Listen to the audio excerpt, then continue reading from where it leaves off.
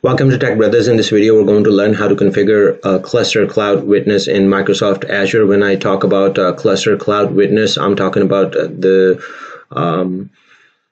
cluster that you have created in Microsoft Azure, and especially if you have created the cluster that is 2 nodes cluster and you don't have a shared storage, it is always a good idea to go ahead and configure your quorum as a cloud witness, because that has one vote in 2 node cluster, especially if you don't have shared storage. If one node goes down, your cluster pretty much can go down because it doesn't have enough votes to come online. So it is always a good idea to configure your quorum and have one vote so that your cluster will be always up. So these are the high-level steps right here. What exactly do you need in order to configure a Cluster Cloud Witness in Microsoft Azure? First, you need to get Azure Subscription Storage account name, which I'll show you in a second. And again, the second one, get Azure Subscription Storage access key, and I will show you that in a second. Some folks will run into an issue of the key is not valid issue, or an error occurred right here while validating access to your Azure from cluster node. This pretty much is straightforward, that your cluster node doesn't have permission to go and connect with your Azure account. And I'll show you that what could be the reason, but sometimes even once that's there, your Azure subscription needs to come into your cluster node and update that, and sometimes that is more of an issue, even though it validated the access key, but it cannot update the access key on your cluster. So let me show you my cluster configuration right now. This is my cluster right here, and I wanted to configure a cloud witness. So if I right click on that and go to more actions right here and click on configure cluster quorum setting, you have different ways to set up your quorum right here. Default quorum means no quorum really, and select the quorum witness. If you select that, or advanced is the same thing. If you click next, and we have different options. Configure a disk witness. You can create a disk on your Azure account and present that as a shared disk, but that is a little bit more costly than configuring your cloud witness, which will serve the same purpose.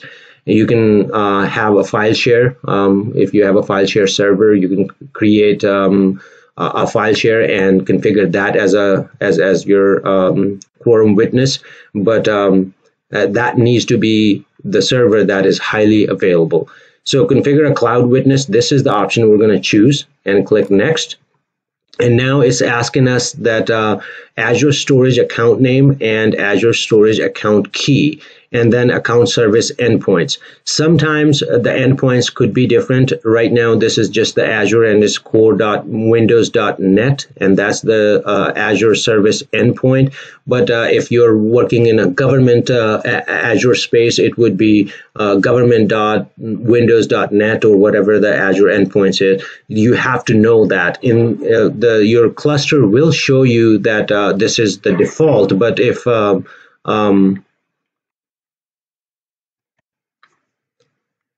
so you need to put your Azure service endpoints up here as well, but this is the default. And yes, I am in Azure just using the default Azure service endpoints, so I will leave that as a core.windows.net. So let me show you my Azure information. Right here is my Azure subscription. If I go in my storage account, how to get the key and how to get the storage account. If I click on storage accounts, you can have multiple accounts, but you want to make sure that your cloud witness is one of those accounts, storage accounts, that's mostly available. For me, I have 2 storage accounts, TBS AG, RG, DIAG, and right here there's another one, and this is the SQL one. I am going to use this storage account to configure my witness. So if I click on that, and if I click on access keys in settings right here, this is the information what I need. So this is my storage account, and this is the key right here that you need. You can copy from here, or you can click on the button where it says copy and copy this information. But first, let's use this, the account name, and bring our cluster. We're going to put the account name, and then we're going to go back to our Azure, and this is our key. So you can Control C that, or you can just copy from that little icon, which is not shown right now because of the screen, but you can copy this. This is the same thing. So I'll just go and put that Azure key right here.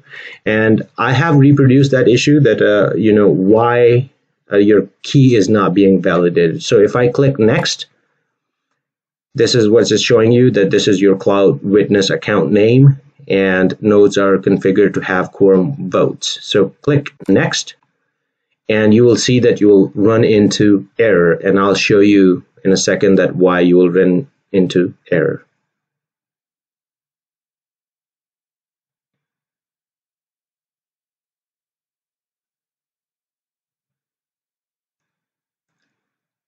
So let's talk about that, why you would run into validating access to Azure or access key is not valid. This kind of issues because your firewall is on your node that where the cluster core services are running.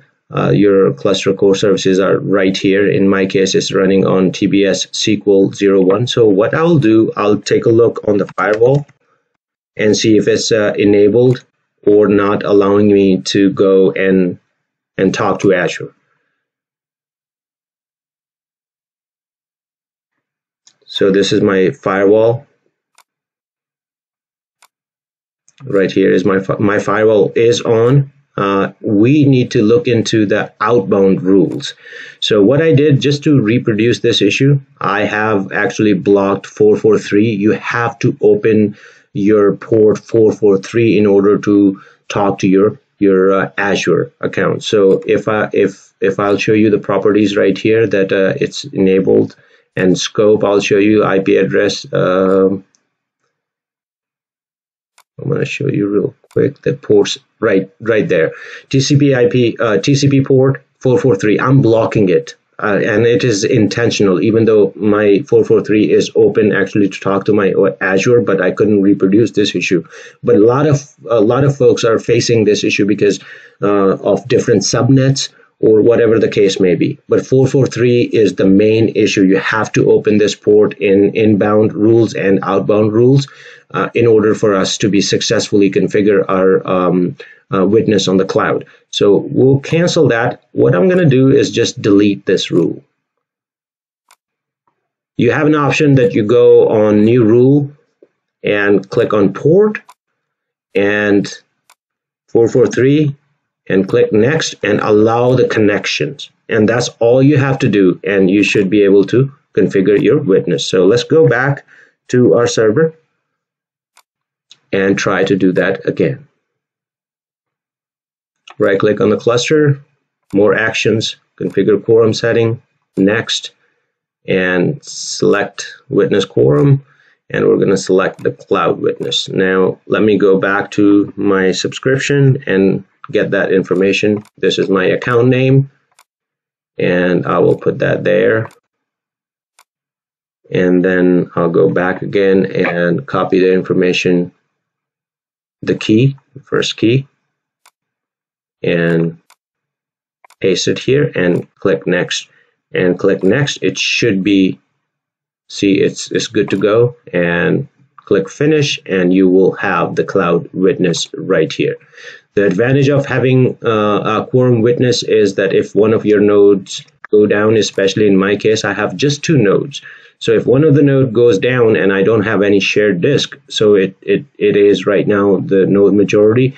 So if this will go down, my cluster might go down, and I have to force start the cluster. But I wanted to quickly show you that how to configure the cloud witness. It is always a good idea to configure cloud witness in Microsoft Azure, and I really hope this helps.